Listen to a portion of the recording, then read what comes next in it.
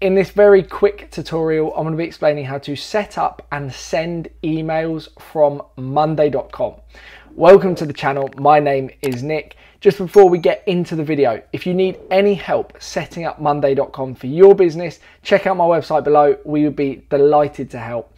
Otherwise, let's get straight into the video. In this quick video, as I just said, I'm going to be explaining how to set up and then send emails directly from your monday.com system. Now, this is a really helpful tool. It means you don't have to go to Gmail and Outlook and copy and paste the emails of your clients or contacts who you want to communicate with.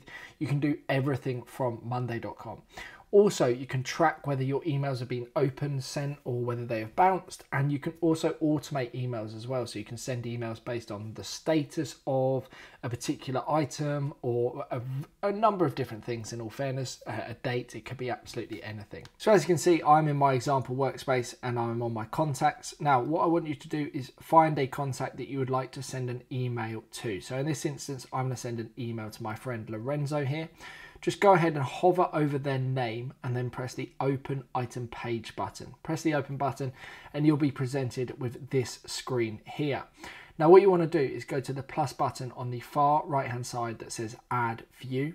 Go ahead and do that and just add the emails and activities item to that particular page.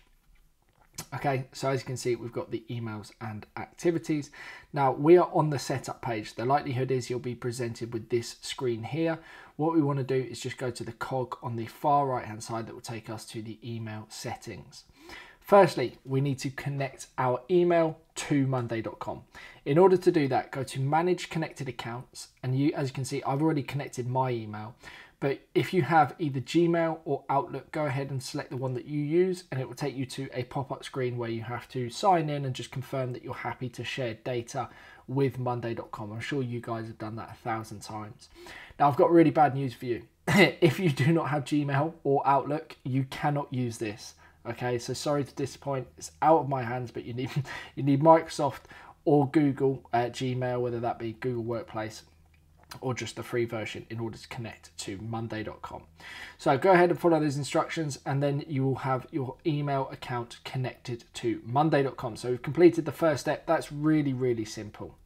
Now I'm going to go through a few different options that we have got here and then I will explain how to send an email. Secondly, we've got log outgoing emails from your Gmail/Outlook inbox. So this is really interesting feature. It gives us a few different options here. We can, option one, automatically log all outgoing emails from Gmail/Outlook into the emails and activities timeline. Now it will automatically associate any email address with that contact, but I would strongly recommend not to do this. What you want to be doing is only adding emails that are actually relevant or useful into monday.com. There's no point in polluting the system with nonsense. So in order to do that, you want to select the only log outgoing emails into emails and activities that are BCC to the address below. Now, this may seem a little bit confusing. It's actually quite a good feature in all fairness. Let's say I am sending an email to my friend Harry, okay? So the from isn't myself, obviously Nick, and the to is Harry. Now, I want this particular email to actually go into monday.com and I want it to be linked with his contact information. I want it to come up on the email activities and timelines area. What I need to do is just copy and paste this link into the BCC, so blind copy, and then just send the email, and then it will automatically associate that email address with that contact and then add it to the emails and activities timelines. So that's a really useful feature to only log specific emails that you want in the system. Now you also have an additional option where you can create a new contact if the recipient email address does not exist in monday.com already. So if you send the email with a BCC and the email doesn't exist, then it will create a new contact. Now, in my experience, this becomes a bit of a nightmare because you then end up creating contacts with loads of missing data. So it depends what you're doing, but 9 times out of 10, I would recommend not using this particular feature. Okay, so just copy that BCC and then you go ahead, send emails, and it will automatically connect. Now the next option is automations and notifications. Now you can automate emails being sent on literally any variable inside of monday.com, and that is a video in of itself, and I am going to be doing an automations video inside of monday.com. But if you are familiar with automations, then now you've connected your email, you can automate an email to be sent when, let's say, a status changes for a particular item, or when a date is due, or when a date goes overdue. Could be a number of different things. So you've got that, and you've also got notifications as well. So let's say you automate a notification when an email's been received, or when an email's been sent, or when an email's been opened, for example. So you've got those options there.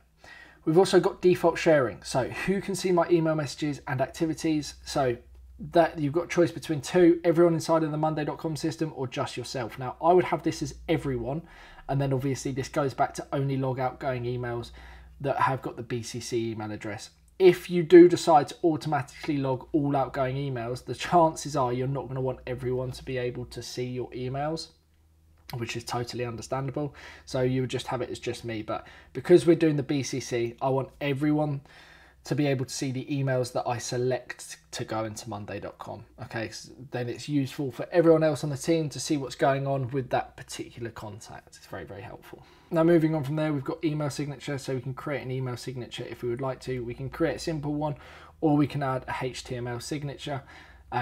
It's entirely up to you. I've not got a signature to add. We've also got email branding, so you can select whether to remove Monday.com branding from your emails or not. Just tick it or untick it. I think everyone's going to want to do this. And then finally, you've got never log. So emails sent or received from the addresses defined below will never be saved to your CRM, even if they exist as contacts in your boards. Again, this is going to be more applicable if you're logging all of the emails as opposed to doing the BCC tool.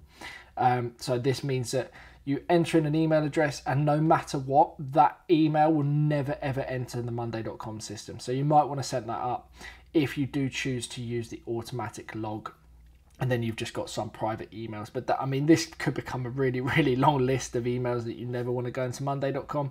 So it's up to you how you want to manage everything. So once we've got the system set up, or the email set up out the way, now we can go ahead and create a new email. So it's very, very simple. You've got the new email button up the top left-hand corner here. It's automatically selected Lorenzo because that is the person or the contact that we selected on, and that's his email address there. You're able to select which email you're sending from if you've got multiple email accounts connected to Monday.com. So you just use the drop-down menu. You can do CC. You don't need to do the BCC, as you are obviously sending this email from Monday.com. And then just write a subject. So hi Lorenzo, or let's say follow up. And then obviously we just go, hi Lorenzo, just following up to see if you're interested in having a discussion about whether this service would be of interest to you. Very, very simple. And then just thanks it. It's an email. I'm sure you're all very, very familiar with what emails can do. We've also got some additional options down the bottom. We can attach files and documents. We can add a list, bold, underline, italic, and we've got some font options here as well. We can also add a link. I'm sure you're all very, very used to all of these different features. The email tracking, so this is where you can choose to see whether the email was opened, how many times. You can turn this on and off if you'd like to. This is where this gets really, really useful, and where you can automate Monday.com to send notifications when someone has opened an email, or 10 days after they've opened an email, for example. So we've also got columns, so we can add auto-populate fields. So we can just pull a column from the actual item onto our email automatically. So hi, and then we would do item name. So that would be hi Lorenzo Harvey. And then you could add additional information dependent on what columns you have and what's been saved and what you want to include in that particular email. So that is very, very useful, especially if you then create a template with it, because then you can just quickly use the template and just send the email, which I'll show you how to do now. So you then got the templates option. You can save this email as a new template, or you can select from an existing template. And then just obviously when you go to send the next follow-up email, for example, you don't have to write it all out. You can just select that particular template, and with the columns, it will auto populate the information to say, hi Nick, hi Harry, hi Lorenzo, hi David, whatever the case may be. So once you're happy, then you can go ahead and just press the send button, send that email. You can see the status, you can see what the email was. You've got a few different options. We've got the reply button, and we've also got a 3-dotted button where we can reply, or reply and full screen. So that is the emails, how to use emails inside of monday.com, how to send emails, how to manage them as well. Now in the emails and activities area, we can also add additional activities like a meeting, a call summary, a note. You can add custom activities. And this is just going to allow you to record certain information or engagements that you've had with that particular contact. But the emails is a really, really good feature and the focus of this particular video. Now, we've also got filter by anything. So we can filter by emails or internal notes or activity type, the year, the month. We can show only related to particular activities and things like that. And then this is the automation workflows. And I'm not going to go, like I said, I'm not going into too much detail in this video, but you can automate to your heart's content email stuff as well. So hopefully this video has been valuable. You're familiar with how to set up your email and then how to send emails directly from monday.com and create the email templates to save yourself a lot of time as well. And I will see you shortly in a moment's time. Hopefully you are now all set to begin sending emails, managing emails. You can see the open rate and the bounce rate of your emails, and also automating emails directly from monday.com. If you have enjoyed the video or found it at all useful, please consider subscribing and give the video a like as well. If you have any questions, you are more than welcome to drop a comment below, or you can email me as my details are in the description below, and I will do my best to answer any questions you do have. Thank you ever so much for watching, and I will hopefully see you shortly in the next video. Thank you and goodbye.